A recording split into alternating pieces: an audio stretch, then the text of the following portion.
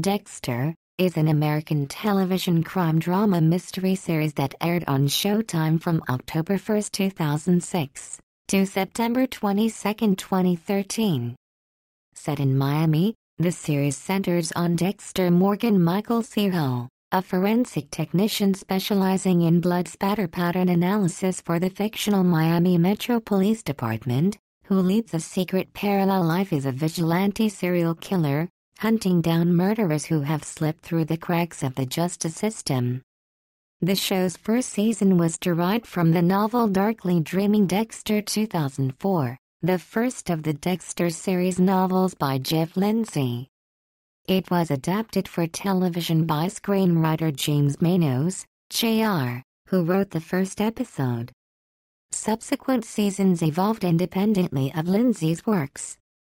In February 2008, reruns edited down to a TV-14 rating began to air on CBS in the wake of the shortage of original programming ensuing from the 2007-2008 Writers Guild of America strike. Thus the reruns on CBS ended after one run of the first season.